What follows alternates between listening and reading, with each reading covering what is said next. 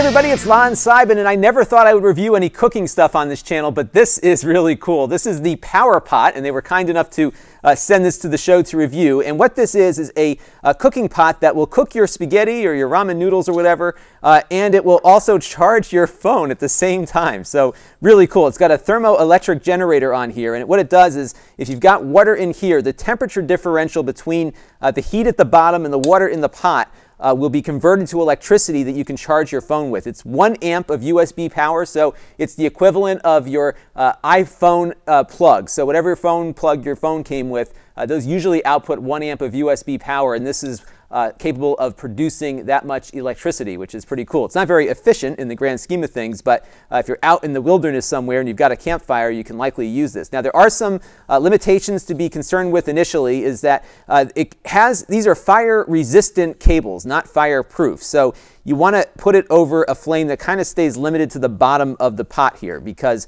you don't want flames coming up over the side of it, which will eventually damage the electronics here, the circuitry here. So you want to be careful about that. You also need to make sure that you never run it dry, because this really depends upon, again, that temperature differential. And if you have nothing in the pot, you're going to damage it. So let's see what you get with the device. So you have the pot here. This is the little power connector, and there's a handle here as well that snaps out. So you want to kind of put these out over here and then just slip the little plug in between there, just so you can get it as far away from the flame as you can, and because you also want to plug things into it. Here's the pot here, not much to see in there. You have a little cover for it here. So this is a cover. It'll also serve as you can actually cook with this as well. So this can take enough heat to cook some things with. So if you had something dry that you wanted to cook, you could cook it in here, and you could also, I guess, put it down like that if you wanted to. So pretty cool there. And then you've got some of the other stuff here. This is the power regulator. So what you do is you plug, this is the USB port here. You take this end and you just plug it into this spot here, and you can get your charge on when you get your heat running. And we're going to show you this in the kitchen in a second. And you've got a 3-way cable here for different types of USB devices. This is power only. It won't do data transfer, but I don't think you're going to transfer data to your spaghetti. But you have an iPhone, old iPhone connector, or iPod.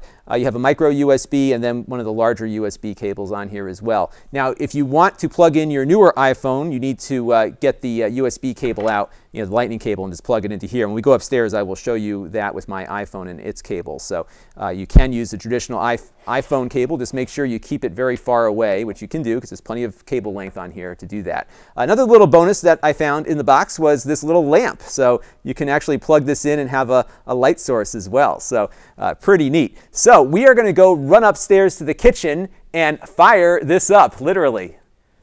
Okay, we've got our pot filled with cold water. They do recommend you use cold water. And we have our little cable here. I'm just going to put this over here like this to kind of keep it positioned. And then you take the little power connector here and connect it up. It can only go in one way, so you won't mix the positive and the negative. And then all we need to do is just fire up our stove here. And they do recommend that you try to keep the flame away from this area here, so we'll definitely do that. And as it is coming up, what we're going to keep an eye on is this little light right here on this power adapter. And when it lights up green, we have power. And what's interesting is that it will heat up and get ready to generate power very quickly. So the light is already coming on.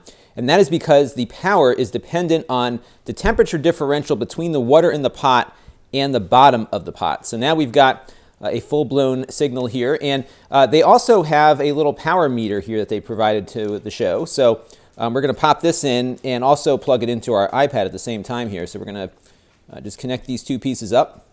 Now the iPad is giving us an accessory error because we are not yet generating enough power. So our first test didn't work because we were not yet generating enough power, so I'm going to plug it in again and see where we're at. And now we're good. So now we're generating only about 3 watts. So the iPad's going to report not charging. But if I were to unplug it from here and plug it into my iPhone, let's see what we get on the phone here.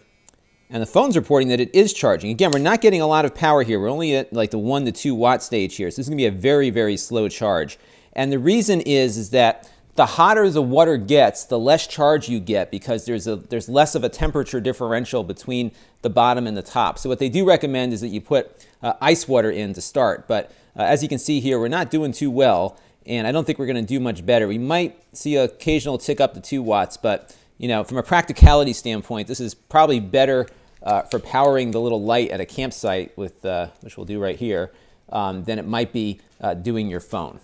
All right, we're going to let the power pot cool off in the kitchen, but as you saw, as the water heated up, the amount of electricity decreased, and once I got to about a boil, it was running at about 2 watts, which is roughly about like half an amp or less. So you weren't really getting enough to really power the iPhone at the same power that you would get out of your wall socket, but certainly enough to charge it very slowly. And I think once it got to a boil, it kind of leveled off at that point, and you probably could conceivably charge the phone over a longer period of time. I think it might actually be more useful as a way to get just get a little flashlight going on your campsite with that LED light that it comes with. So that was pretty cool. So pretty neat little technology, a great way to have some supplemental power when you're out in the field, but you might want to bring some of those rechargeable battery packs along with you too, just in case. This is Lon.TV, and thanks for watching.